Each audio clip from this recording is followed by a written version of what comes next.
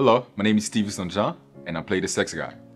One of the reasons why I accept this role is because mental health is something that's not really talked about in the Black community, and it's something that we need to talk about more. And also, me as an artist, as an actor, I usually play a lot of dramatic characters and everything. So this being a comedy is a way for me to escape from the other world and for me to have a little more fun. In my real life, I'm not a sex addict, but to get a chance to embody that character was a very intriguing role. It was an amazing experience. And yeah, it was a great experience. I'm very open as an artist, so any roles I'm able to tap into, that I'm able to challenge myself with, whether it's a comedy or whether it's a drama, I'm willing to do it. So I'm willing to explore. I'm willing to explore any roles, really.